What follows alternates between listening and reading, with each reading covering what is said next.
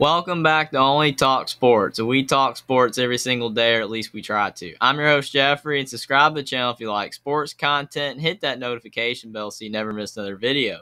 We just passed 180 subs. Thank you guys from the bottom of my heart, and I hope I continue to make great content you guys will enjoy in the future. Now, the Week 2 AP Top 25 poll is out in college basketball. And there's not a lot of movement because a lot of these teams are playing cupcake games. So as long as you win, you're not going to move down. But there was some movement in the top 25. And I'm going to go over where the AP voters rank these teams and what I think about them.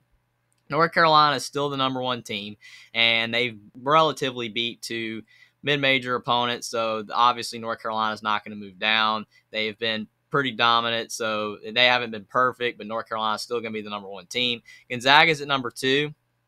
And they beat a bad team. But then they beat Michigan State by 1. And if they had a loss to Michigan State, they would have dropped, but they held on, so the AP voters keep them at number 2. Houston's the number 3, and they've beat a couple of bad teams. Kentucky's the number 4. So all these teams are staying in the same spots because they won. Baylor's at number 5, and Baylor beat a couple of bad teams. But Baylor and Kansas were tied for 5th last week, but now Kansas drops to number 6. I guess the voters feel Baylor's looked a little bit more dominant than Kansas, even though Kansas is without Bill Self right now at head coach. But Kansas just drops down to 6, so no harm, no foul there. Duke's at number 7, and they've struggled a little bit against the bad teams that they've played against, but they've still played relatively well. And the AP voters still almost put Duke ahead of Kansas. They were only 2 votes behind, so AP voters still think Duke's doing really good. UCLA is at number 8, and UCLA's been very dominant in their wins as well, so UCLA stays at number 8. Arkansas moves up to number 9. And Arkansas moves up 1 because Creighton's kind of struggling in their wins. And Creighton moves down to number 10. Creighton is still really good, and I think they're going to have a great season, but they have not been very dominant in their wins. And I guess the AP voters felt moving Arkansas ahead of Creighton would suffice since Creighton has struggled a bit. Texas moves up number 11 because Tennessee lost, and we'll get to them. And Texas has been very dominant in their wins so far. Indiana as well. Indiana's moved up number 12, and Indiana's been playing very well against their bad opponents. Auburn moves up to number 13.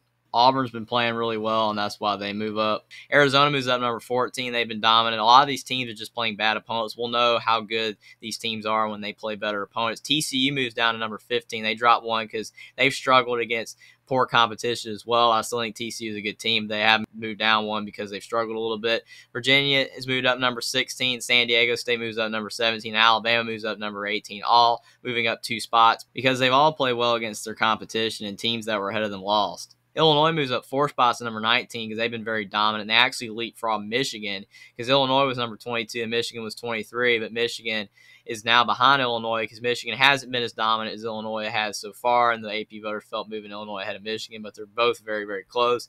Dayton's at number 21.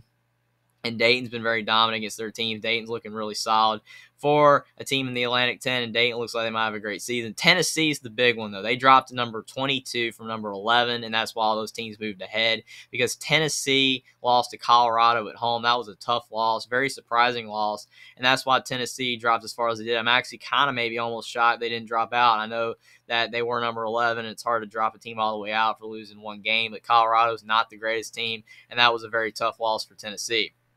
Texas Tech's at number 23, Texas A&M's at number 24, and UConn's at number 25. Texas A&M now enters the poll because they were not ranked, and same with UConn, but Texas Tech was 25th. But all these teams move up because teams lost, and they've played very, very well. And in the others receiving votes, you've got Michigan State, who almost entered the poll even though they lost to Gonzaga, but Michigan State was very solid. They only lost by 1 point. The AP voters almost put Michigan State in the top 25, but they just have them right outside, and if they keep winning, they will be in the top 25, but they do have a tall test against Kentucky. If they can win that game, they will be ranked.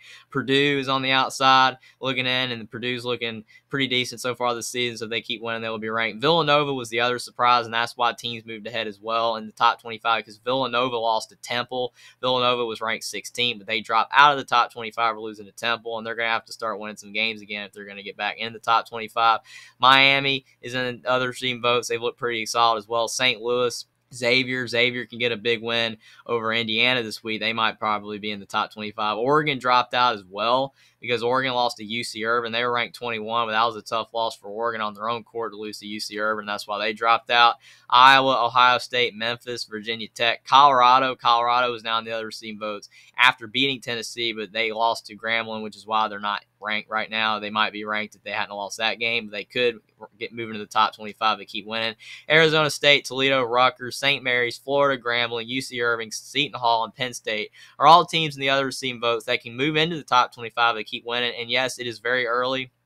And Villanova and Oregon dropped from the rankings, and they can definitely move back in if they can regain their form and start playing better. It's very early, and a lot of these teams, we don't know if they deserve to be in the top 25 or not, but everything's going to shake out once these teams start playing better opponents. And outside of the Tennessee and Villanova and Oregon losses, there wasn't much movement, but still, upsets already happened early in the season. It's really going to be really interesting to see how the top 25 in college basketball shakes out moving forward. Comment down below what you think about the AP Top 25 and what you feel about where the AP voters rank the teams. Subscribe to the channel if you like sports content. Like this video down below, and I will see you next time.